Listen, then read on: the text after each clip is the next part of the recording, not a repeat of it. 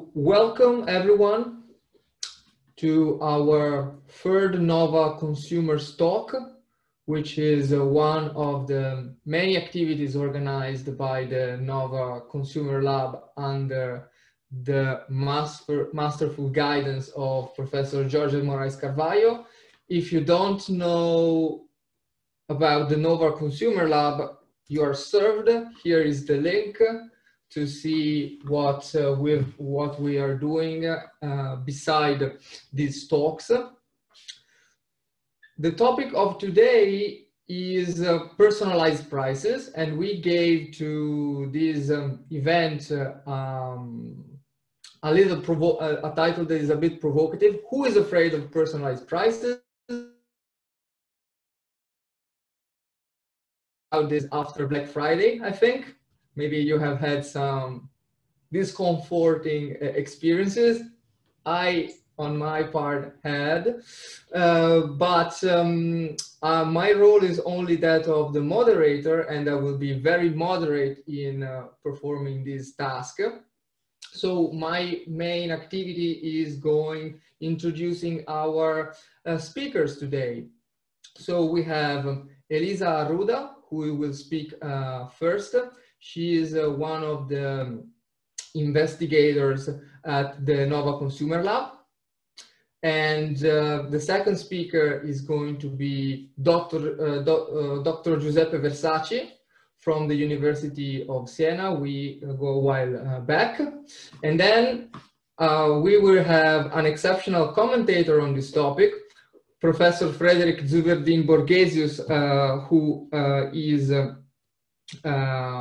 among many things, he is part of the iHub, which is focused on security, privacy, and the I stands for interdisciplinarity, which is something that is super important to emphasize when we are dealing with these kind of issues. And he is probably right now the most prolific author with regard to price personalization on this continent. And therefore, we are extremely honored of having him with us today. So without further ado, Elisa, the floor is yours. First and foremost, thank everyone for attending our talk today. Thank you, Professor Fabrizio, for introducing us. And I would also like to thank my fellow speakers today, Professor Giuseppe Versaci and Professor Frederik Borgesius. So as Professor Fabrizio mentioned, personalized prices is a very trendy topic right now, especially because we just had Black Friday and we have Christmas shopping upcoming. So let's start by sharing our agenda today. First, we'll briefly cover what are personalized prices. Then we will look at their potential benefits and detriments, mainly from the consumer's point of view. Subsequently, we will touch on some data protection issues. As we argued, the enabling factor behind this commercial practice is personal data processing and profiling. Later on today, my fellow speaker, Professor Giuseppe, will delve into this with more depth. And lastly, we will look at how this has gained notoriety in the consumer law context, as the Modernization Directive addresses the topic by adding a new information requirement to the legal framework. So without further ado, we would like to start by talking about personal data processing. We argued that this is what enables modern day price personalization because of the possibility of processing massive amounts of personal data regarding consumers and their habits. If in the past, personalized prices were thought to be unattainable because it would be impractical due to the sheer effort necessary to ascertain each consumer's willingness to pay and act upon it, our reality has since drastically changed due to the digitalization of their daily lives. Thus, what was not feasible in the past, as it would be far too costly, can now be achieved relatively easily by employing technologies related to big data, big analytics, and behavioral predictions, consumer profiling, and so on and so on. Now, the question that we are faced with is, what are personalized prices? Thinking about a business that is developing a pricing strategy, a professional trader or seller typically considers several different factors, such as production and distribution costs, stock levels, competition, and a general assessment of how much their potential consumers are willing to pay. When the focus of this process lies in estimating a specific consumer or segment consumers' willingness to pay, bearing little or no relation to the costs, price discrimination occurs. It is relevant to say that this strategy is different than dynamic pricing, for instance, which in turn focuses on adjusting the price based on shifting market conditions, such as supply and demand. Personalized prices can be understood as a sort of price discrimination, which is a broader concept for which the literature describes 3 degrees. So the first one occurs when the trader or seller is able to identify precisely each consumer's willingness to pay, and in its most radical form is thought to be unattainable. The second degree is also called versioning. Takes place, for example, when a grocery store sells 2 different sized bottles of shower gel. So the family size one is cheaper in comparison to the smaller bottle, and the consumer is able to make the choice. Lastly, we have the third degree price discrimination, which relies on observing certain characteristics that allow for the categorization of consumers into different groups, and then assessing each group's willingness to pay. For instance, this can happen when a museum offers discounted entrance fees for the elderly or for students. We recognize that the first and the third degree bear greater potential for controversy, because the second one allows the consumer some level of choice in the matter. To make these concepts more clear, we're going to present an example. So here we have an online language school. Have you thought about learning another language during quarantine? I certainly have. Our school costs don't vary much, as the self-paced courses it sells only need to be produced once to subsequently be distributed all over the world via the internet.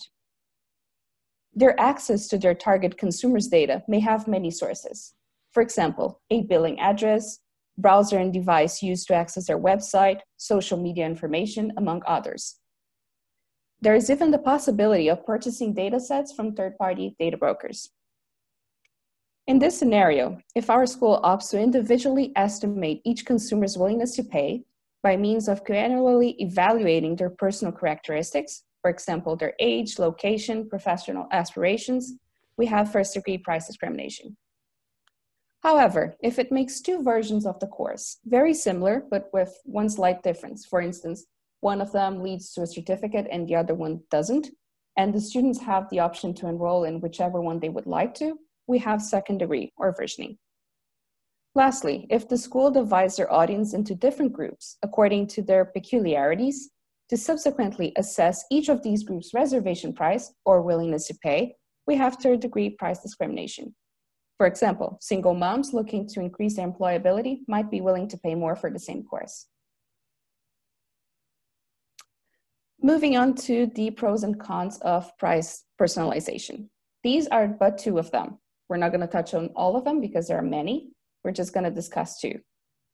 For instance, there is the market expansion effect, and it happens when the consumer who would not purchase something at a certain uniform price because of their lower willingness to pay are now identified and can be offered a lower price. The seller who would not be able to offer all of its consumers this special price, as it could potentially mean losses. But since the individuals who would not complete the purchase otherwise are now singled out, these deals can be directed to them. However, there is another side to this coin. Consumers that are less sensitive to higher prices can be similarly identified and spotted. These potentially leads to the offering of more expensive fees, leaving these individuals worse off than they would be under a uniform pricing scheme due to the appropriation effect. Still thinking about the pros and cons of personalized prices, we recognize that this commercial practice has the potential to spark controversy. In this sense, we set out to gauge the consumer's thoughts about it.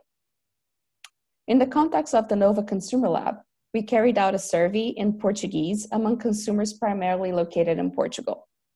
This project was notably inspired by a number of other investigations. For instance, the Consumer Market Study on Online Market Segmentation, sponsored by the European Commission in 2018. 2 studies carried out in the Netherlands by my fellow speaker today, Professor Borgesius and his partners. The results were published in 2019. And also the studies carried out by Professor Van Boom and others. The results also published in 2020, actually. Our survey has yet to reach the proposed participation goal, but with more than 80% of it already accounted for, we can see reliable trends. The question that I brought to our talk today concerns the participants' opinion on whether personalized prices are fair or not. Most notably, the highest percentage of responses, namely 44% of them, as you can see in the pie graph in the slide, pointed towards our participants thinking it shouldn't be prohibited as long as the consumer is well informed about it. Moving on to the matter of data protection, as previously mentioned, we argued that the key enabling factor behind this pricing strategy is the collection and processing of consumers' personal data and their behaviors profiling. Thus, companies that wish to employ this commercial practice within the European Union or in relation to individuals located here must comply with European data protection law, mainly consubstantiated in the General Data Protection Regulation. For the purpose at hand, again, the personalization of prices, we argued that the most likely appropriate lawfulness ground lies in the data subject's consent. In order for this consent to be valid, it must be freely given and informed, among other requirements. To be freely given may carry more than one level of meaning in itself. For instance, there must be a real choice without detriment to the data subject, should they wish to deny it. And also, it entails that consent should not be given in exchange for something, as it would not be free. On the other hand, consent must also be informed, meaning that before agreeing, the individual must know for what reason their data is being collected and processed. This can be particularly challenging for the purpose relevant here, because who would agree to the possibility of maybe being charged more based on their behavior profiling?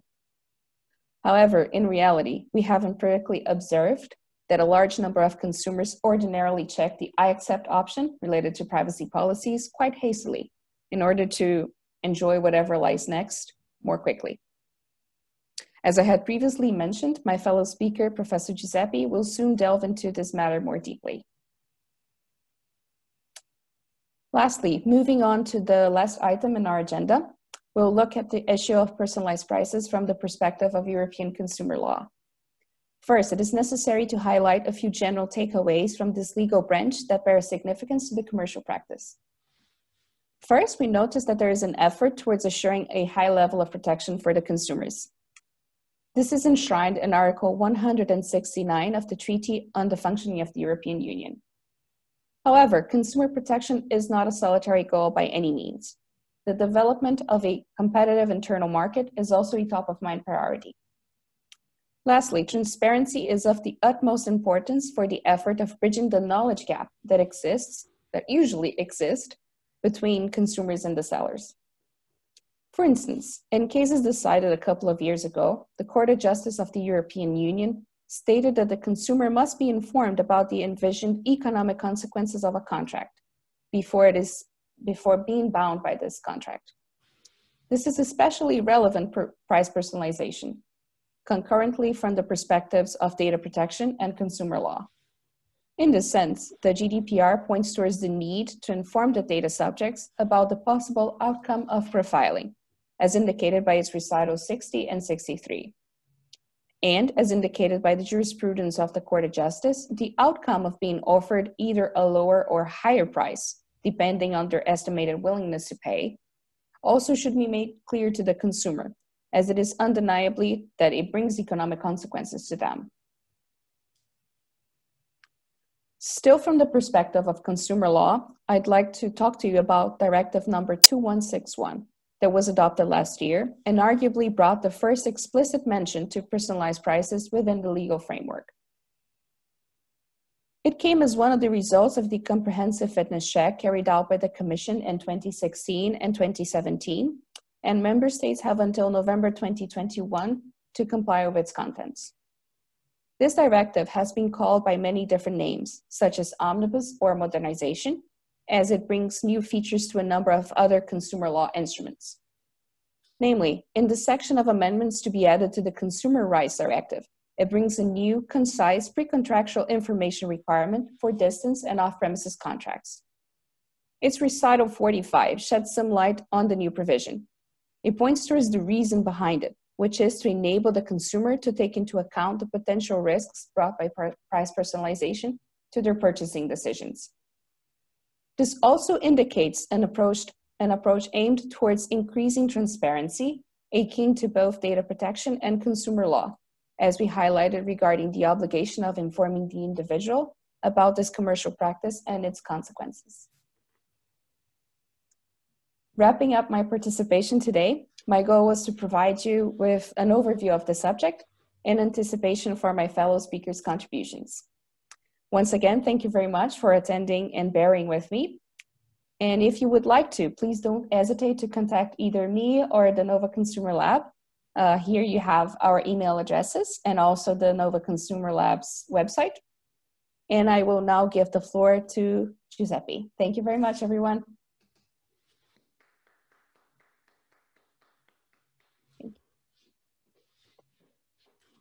Giuseppe, go ahead. Okay. Let me share the screen.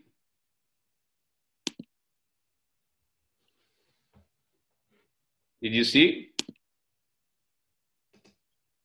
Okay. So first, I'd like to thank Fabrizio and Professor Moraes Carvalho for inviting me to join this interesting talk. I'm very glad really to share my ideas on this theme, but I hope to have a discussion with you on that. So let's see what is my intervention about. My speech does not deal with the definition of price personalization and with the economic aspects. I'm trying to answer the provocative question that is the title of this talk. Who is afraid of personalized prices? I want to give you soon the answer. Data protection institutions, for example. In some way, my speech can be considered concluded, but it's not important only who is afraid, but why they are afraid about. So why data protection institutions are concerned about price discrimination. As Elisa already explained very well, personal data processing enables price personalization. And we know that Frederik Borgesius was one of the earliest scholars to see the problem. But data protection aspects involved are many. For example, transparency duties, data minimization principle, or the data subject's rights on the profiling and the automated decisions. So I tried to narrow down the scope of my intervention, and I decided to focus only on two aspects of data protection. The legal grounds for personal data processing in case of price personalization, and more specifically, the consent issue. So when the consent can be considered really freely given, and which are the positions of data protection institutions. So let's start with the first point, with the possible legal grounds. All of you probably know that the GDPR provides 6 different legal grounds for personal data processing. But in this case, we can choose just 3 of them. Because when the data controller has a commercial purpose, we can say that in theory, let's say in theory, the legal grounds can be the data subject's consent, the necessity for the performance of a contract, and the necessity for the data controller's legitimate interest. I said in theory because I'll show you that the two of them probably don't apply, don't work very well with the price discrimination. Indeed, when we talk about the legal basis of the contract and the legal basis of the data controller's legitimate interest, of course, these are the best options for the data controller if he wants to personalize prices, because he can do the practice without asking the consent and without the risk of not obtaining the consent of the data subject. But taking into account the interpretation of this legal basis, interpretation by the European Data Protection Board, the former working party, Article 29 of the directive, of the former directive, we can say that these legal bases are not the most appropriate. So the first conclusion that we can achieve, and the majority of scholars have achieved, is that the data subject's consent is the most appropriate legal basis. So which are the specific warnings about the consent? If we consider that the business wants to use the price discrimination as a systematic business model, and it needs the consent, the data subject consent, probably the most smart technique is to bundle, to tie the provision of his products to the provision of the consent. So the issue of conditionality that Elisa already mentioned, and the reply of the data protection is easy. In this case, there is no free choice. We have no free choice because if there is a logic of the take it or leave it, so the data subject can give the consent, otherwise it cannot access goods or services provided by the company. The consent in this case is not freely given. But let's see more deeply what we mean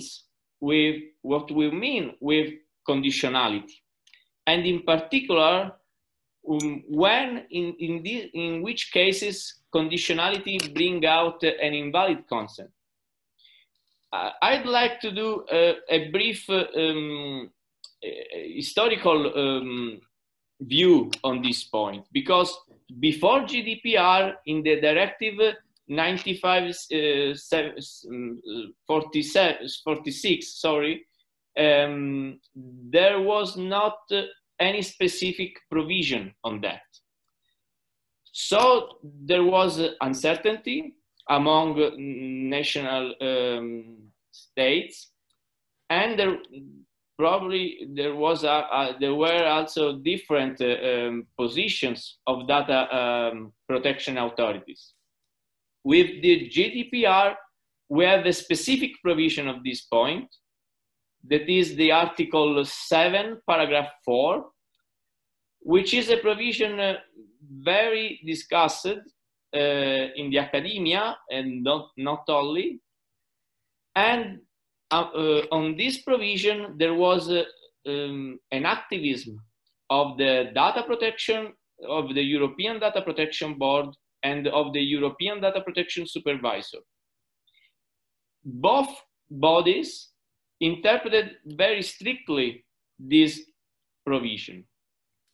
And let's see which are the possible solutions to the conditionality. So to the case where the consent is the condition to access goods or services provided by a company. I chose 4 possible solutions. You can understand that we can start from the most liberal to the most restrictive. So if we adopt a consumer protection approach, we can say that the consent is valid if the data controller deeply inform the data subject about the tying effect. But if we want to add something more, we can say that the consent is valid only if there is an alternative. But the alternative choice can be split.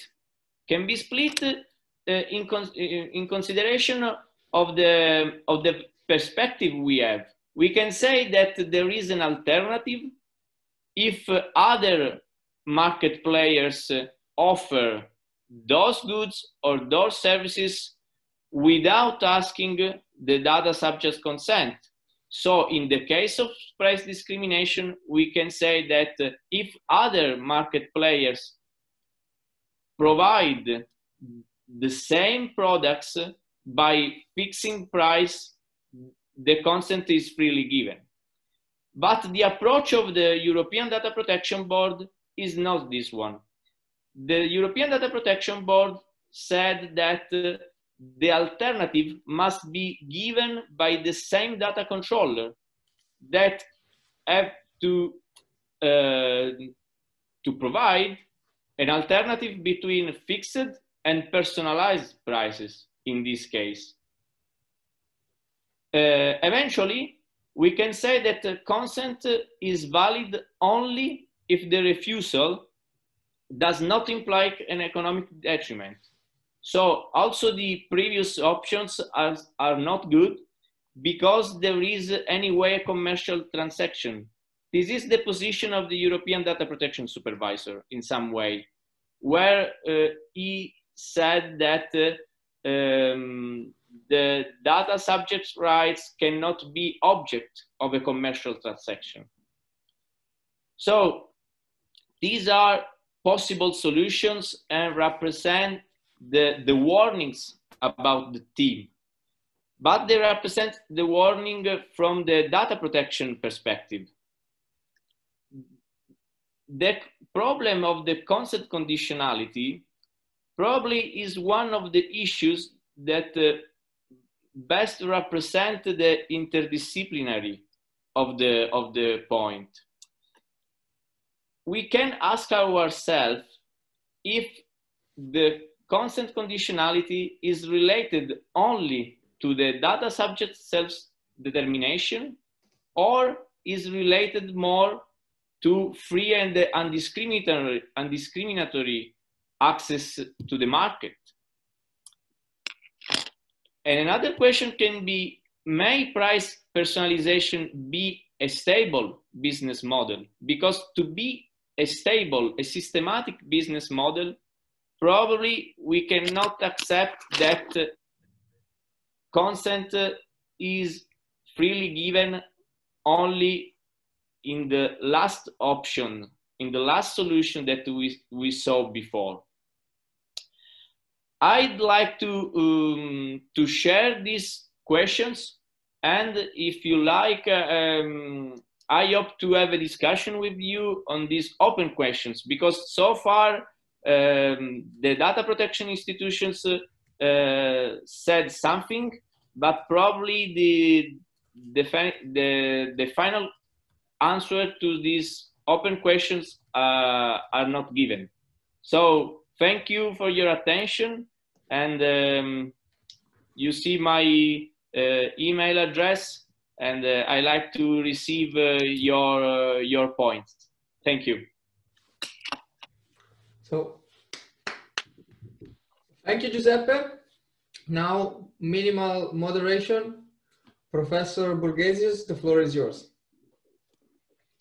Hi, everybody. Thanks to Jorge Elisa, Fabrizio, Giuseppe for organizing and for the interesting talks. I agree with pretty much everything what you said. I'm super fascinated that you did the survey. And later on, I would love to hear a bit more about that. And I also largely agree with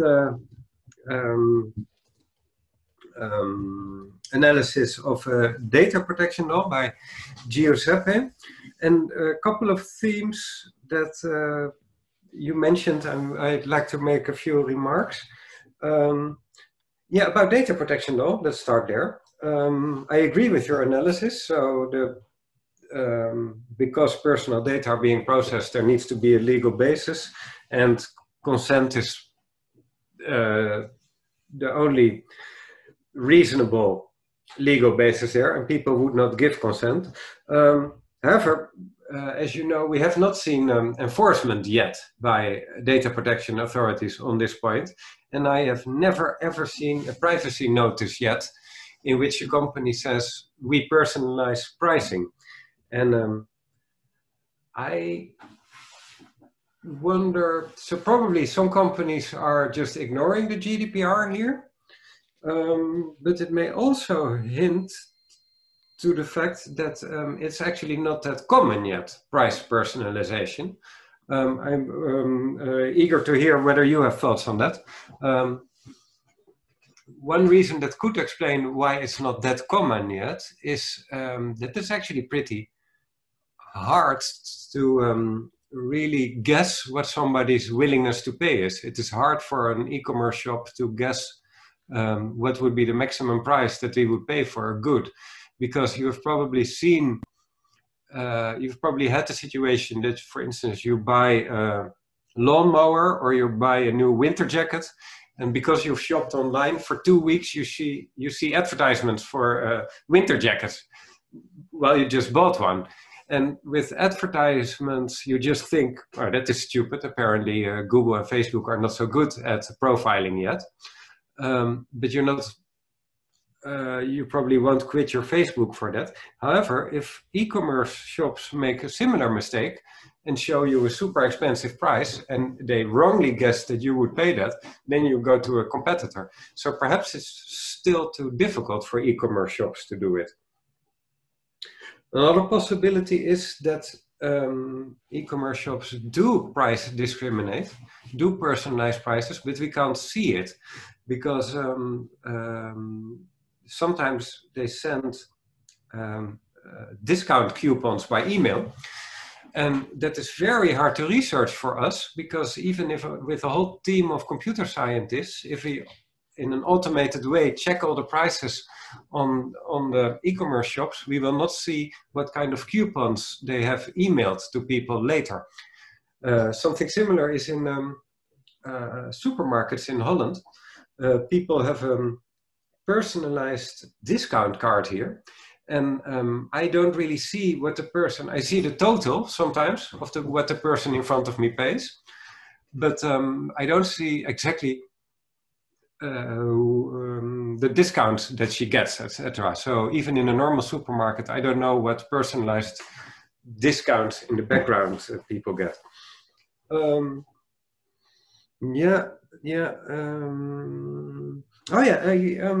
I wanted to point out that you're probably aware of that, but still I want to remind everybody that many economists, the more traditional economists, say that price discrimination is actually a good thing. And in short, the theory is that the welfare of society as a whole becomes bigger, and a certain type of traditional economists think that that is the main goal, make welfare as a whole for society bigger. Then in most economic theories, as I understand it, the welfare mostly goes to sellers, and consumers as a group lose out. Some economists answer, well, you should solve that with tax. Still, I wanted to point out that not everybody agrees that personalized pricing is a bad thing. At least some economists disagree. But probably in your survey, you will probably find that most of the general audience think personalized pricing is horrible. That was pretty much also what we found in our survey. And I have to add that most legal scholars, we didn't do a survey among legal scholars, but my casual observation suggests that lawyers generally find personalized pricing unfair. Then again, some types of price discrimination I actually like. I think it's completely fair if students get a discount. So apparently it is the personalized bit that worries us the most, and not the fact that different people pay different prices. For instance, cheaper medicine prices in poorer countries is completely fair, I think. But it's not so easy to theorize why people hate personalized pricing. I think one aspect is that on the internet it can be secretive, it can be hidden. While it is pretty clear that if you're in a coffee bar and a student enters and shows a student card and he or she gets a discount, that is open, clear, and also somewhat understandable because most students don't have much money. And Giuseppe highlighted the problems about when is consent freely given. I find that a super fascinating topic. And as Giuseppe highlighted, here consumer protection law and contract law and data protection law kind of interact. And I think there's much more research that can be done there, because a few papers have tried to combine the two fields, but most data protection law scholars are not consumer protection specialists. And the other way around, many contract law specialists don't really understand all the details from data protection law. So I think many interesting papers and PhD theses can be written about how these different fields interact. I'll leave it at that. Well, no, I would love to hear a bit more of your preliminary survey results. It would also be fascinating if you find, for instance, different opinions than we found in Holland. Thank you again with the great presentations. So thank you, everyone. I think before opening the floor, Elisa perhaps react specifically to this point. So I would just like to talk a little bit more about our survey. We, of course, were inspired by the surveys that I mentioned, including the ones carried out by Professor Borgesius and his partners. Please all call me Frederik. Okay, we'll do. So nevertheless, we aimed at people that spoke Portuguese, not only here in Portugal, but we also left it open for other Lusophone consumers elsewhere, even though our majority of respondents said they were here. With the benefit of the modernization directive already in existence, one of our main goals was to investigate what is likely to be consumers' understanding and reaction when faced with disclosures pertaining to price personalization, because they do not yet really exist, like Professor Frederik just pointed out. So we structured our questionnaire in sections, different sections. So we tried to see if people thought they were already presented with personalized prices or not.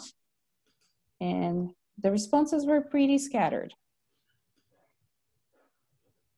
Let me see. Here, we have 25% of people saying they don't think they ever were presented with a personalized price. 32% said maybe. And 41% said they thought they were already presented with a personalized price. So it's all over the place. We don't have a clear majority for any of them, even though the highest response rate was for the affirmative. And when we asked people on how many of the transactions that occur online, what percentage of them price personalization occurred, we asked this on a scale from 1 to 7. So the number 4 in this scale would be in some occasions. we have 37% of people saying that in some occasions price personalization occurs online. So even though we don't have much evidence on actual price personalization occurring, people seem to think it does happen. And also about the different examples, we saw, just like Professor Frederik mentioned, supermarket loyalty cards.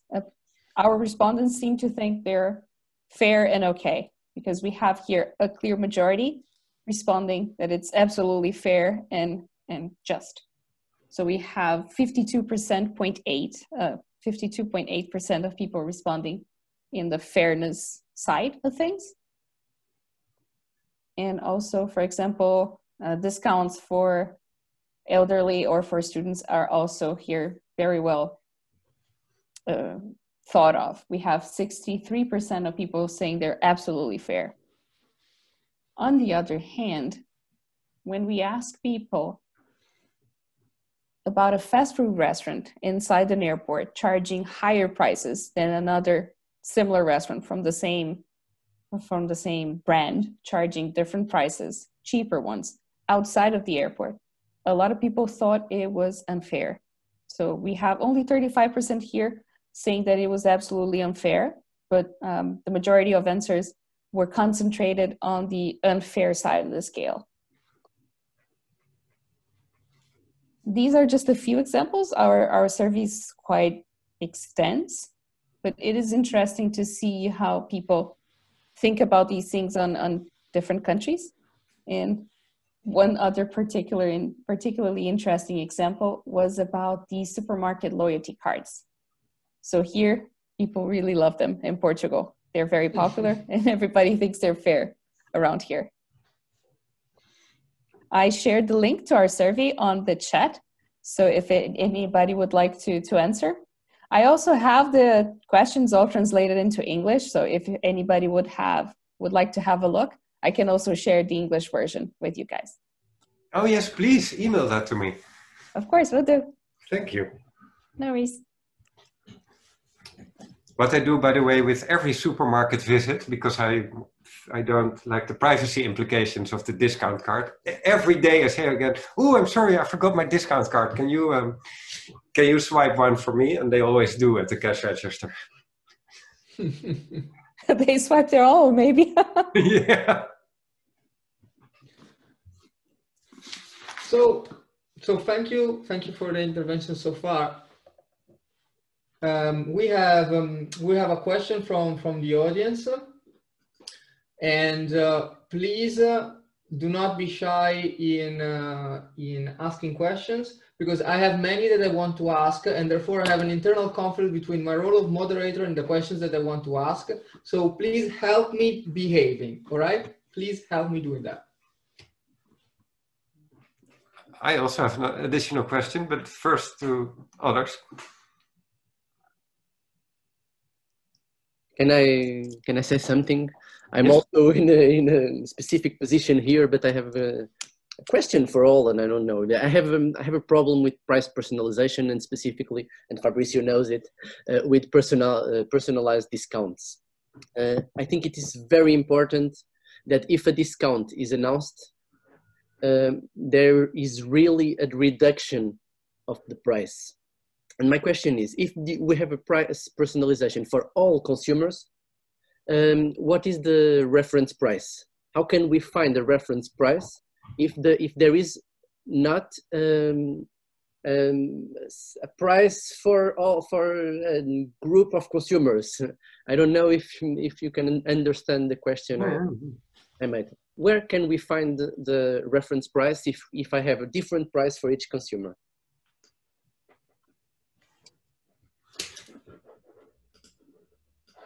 And why would you like to know the reference price? To know if it is really a discount. To know if they are not announcing a discount in a situation where I do not have really a discount.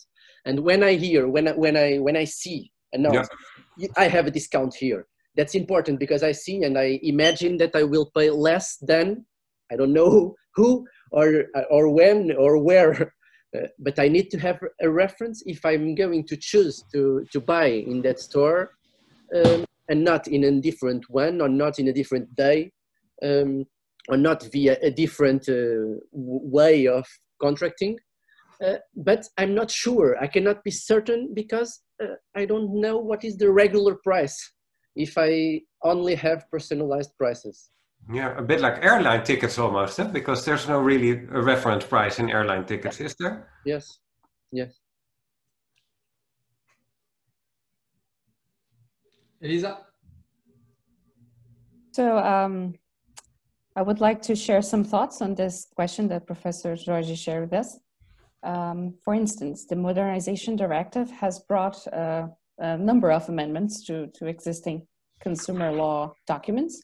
One of them was to the Price Indication Directive. So the Modernization Directive brought a new rule on informing and announcing price reductions. So now we have the need of a reference price. It has to be respected in order for this announcement of the reduction to be considered as transparent and abiding by the legal requirements.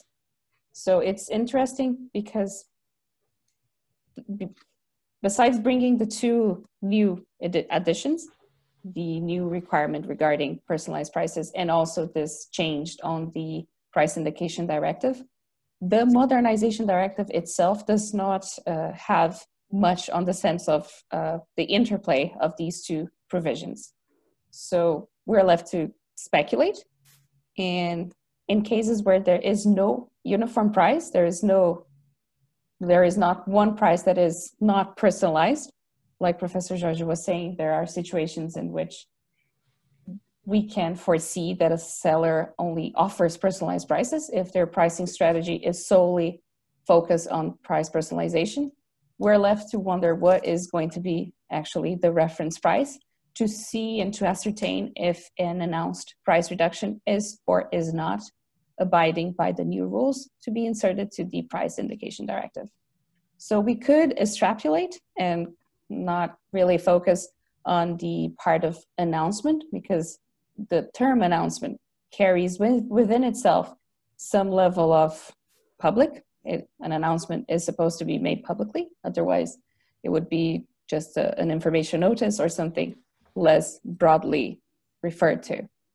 We could leave this out, for instance, thinking about the interplay between these two provisions, and we could think that, okay, so if a price reduction is informed, we have to see what is the reference price. In price personalization cases, this could, in a radical example, be taken as the lowest, absolute lowest personalized price that the trader has offered to any one consumer. But this would be very, very difficult to ascertain in reality, because as Professor Frederik has mentioned, we don't have enough visibility in the digital world. We cannot see how much the seller is charging from another person. So this problematic is going to be very interesting to see in the future when the new provisions from the Modernization Directive are effectively inserted in the new legal framework. So we have a question from Sebastian. Yeah, so maybe if I can jump in, I'll turn on my camera. Thank you very much, everyone, for your presentations. They were great. I wasn't expecting anything else. But my question, I know Frederik has said he never seen one yet, but has any of you ever bumped into an online price personalization tag in a website? And even if you haven't, how do you see under the Omnibus Directive these tags being deployed, and how layered may the provision of information to consumers be? How much information should be on the first screen that the consumer sees, and how much we can inform them, through linking information? And how do you see this happening? Thanks.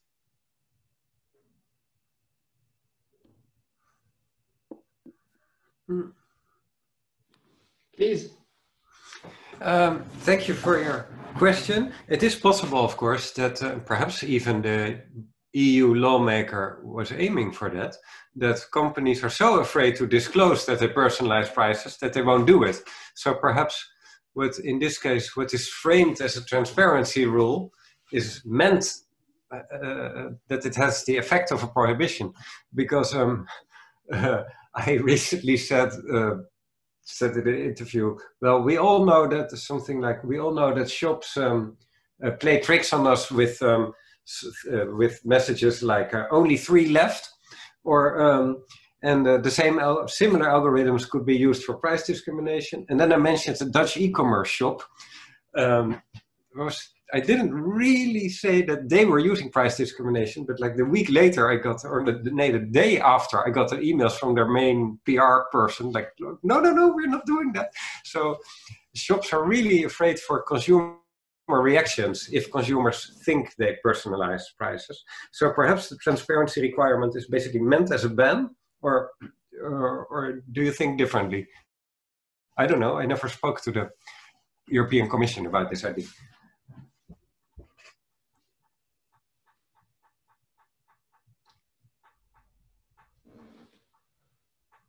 Sorry for the delay. I was trying to put the survey here, the transcript.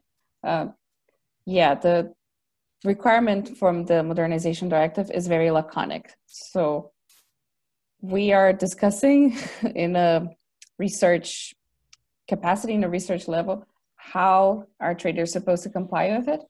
But as people tend to not really enjoy the prospect of being charged more, presumably, it's going to be interesting to see how this plays out.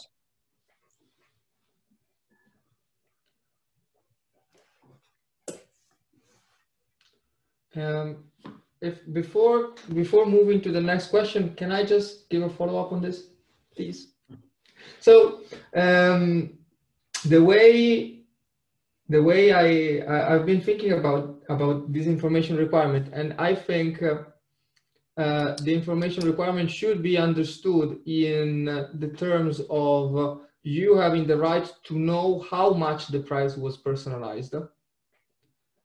In certain contexts, it is still possible. So this is tricky from an EU law perspective, because the directive that has been amended is a full harmonization directive. So so we need to torture EU law in order to make this provision meaning this. I think it is possible. I've been building the argument for that, but if it is not, it is going to be very tricky. One of the things that is problematic about this claim is that this presupposes, as George was saying, the right to be offered an unpersonalized price. And I think also that right can be constructed in some ways. But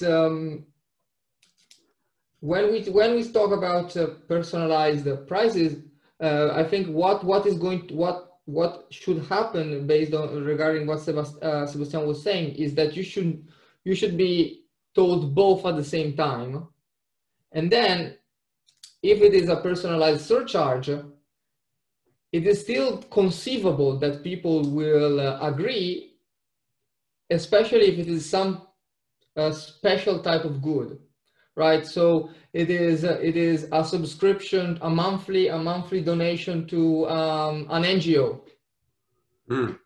right? So there is, and then once you do that, the duty to inform is going to be a real bite, because people will have to tell you why they're asking you more, right? So I think it is not easy to interpret the directive in this way, because it was really poorly written, in my opinion. But that is the direction that we should go to. And one second. Yeah, Giuseppe, please. So sorry. No, so I'd like to add just something to share some other thoughts about the information duties, because from the data protection perspective, probably it's very important to understand what we mean with the information about the automated decision and about the how algorithms work.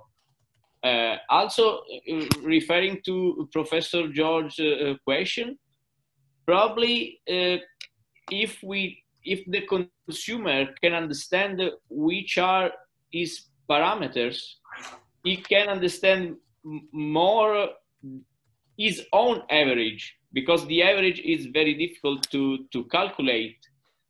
Then the problem is that about algorithms, there is the question, the big issue of the commercial secrets, because the other point is that this claim cannot be complete. So, but this is another point. Sorry, Fabrizio, for interrupting you. Oh, come on. I just wanted to say that while many economists, most economists use the pi argument, that argument can be challenged on normative grounds from an economic perspective, which is something that I've been doing in my research, and it always makes most economists very nervous when somebody who is not an economist tells them what they're supposed to know as economists. But I mean, they do it with us all the time, so it should be good that occasionally we can reciprocate. I would like to close with sharing the question that Paula has asked, which connects this topic with its obvious twin brother, namely how this is going to be connected with artificial intelligence, right? So the question is, we can have, thanks to artificial intelligence, adjustments in real time, and Paula would like to know whether this is going to be good or bad for consumers. And good luck with answering these questions, my dear speakers.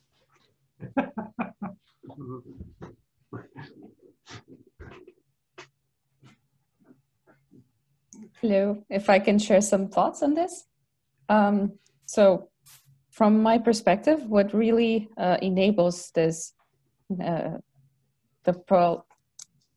pricing strategy of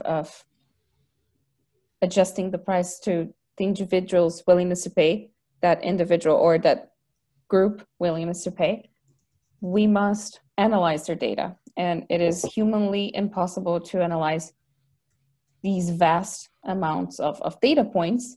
So we need to employ artificial intelligence techniques. Of course, in itself, artificial intelligence is only but a tool. And the question if it's going to be either good or bad to the consumers depends on how this tool is used. So it's going to depend on how the artificial intelligence is employed. Algorithms and other techniques to process this data and also to adjust the price in real time, because as Giuseppe mentioned, we need to also act upon this knowledge. If we don't have a mechanism that is quick enough to adjust the price to each person or to each member of a certain group, we are going to lose out on these transactions. So of course we need to see if the general logic behind the algorithm is somewhat fair, if it's not based on a hidden bias, for example, because price discrimination can only go so far as not to enact prohibited discrimination, because there's a very fine line between characteristics that are protected by law and which are not.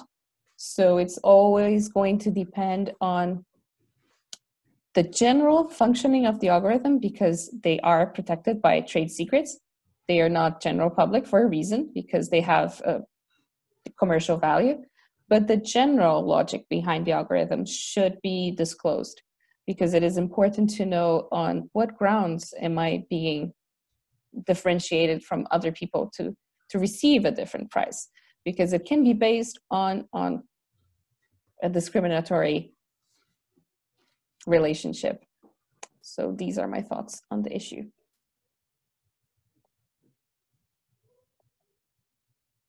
Giuseppe, Frederik?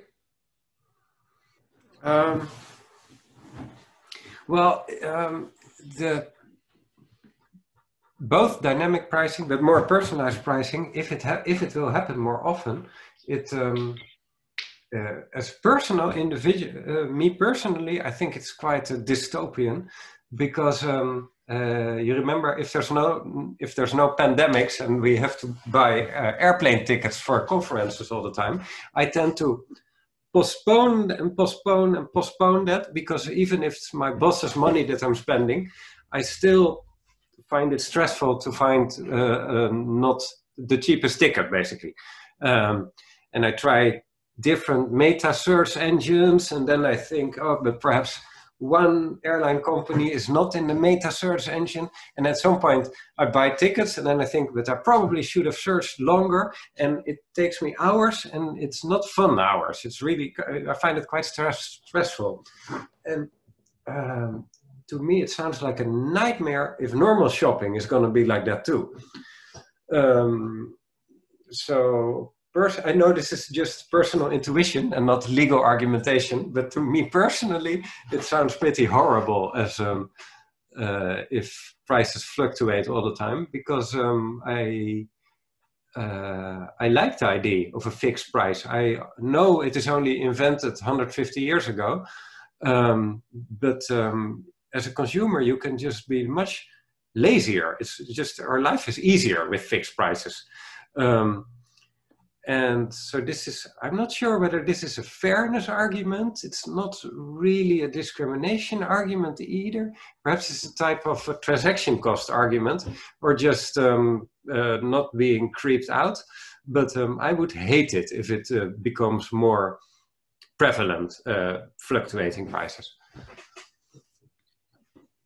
So, asking Paula, I can just say that I don't know if it's bad or good, but probably even if artificial intelligence can lead us to the continuous price adjustments, to have a benchmark, it's always very important to have a comparison with fixed prices, because otherwise, if we don't have any more a benchmark, and also the alternative, because we can return again to the problem of consent, but if we don't have an alternative, in artificial intelligence can really destroy everything we know and everything about the consumer choices.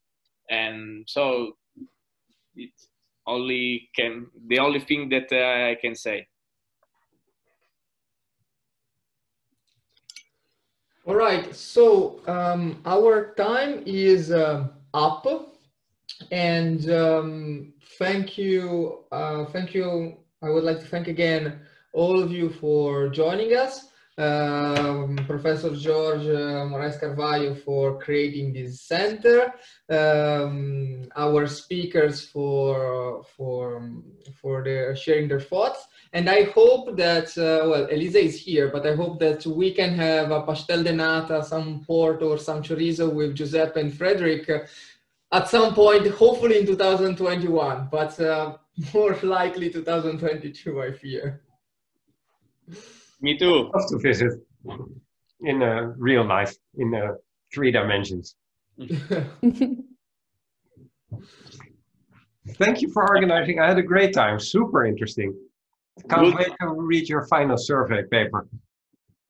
Thank you. That will be interesting. Thank you. It's very much based on yours, so you will not find it particularly innovative in terms of questions, but it will be interesting to compare. Yes, indeed. Super interesting. Yeah. Absolutely. Good luck to Elisa's dissertation. Thank you. Thank you. She's defending it next week. Yeah, she said me. Ah, have fun, Elisa. Thank you. Bye, everybody. Bye. Bye. Bye. Thank you so much. Thank you. Thank you, Frederik. It was really great to have you here. Thank you so much. Let's be in touch. Yes, let's be in touch. Thanks again for the invitation. Bye.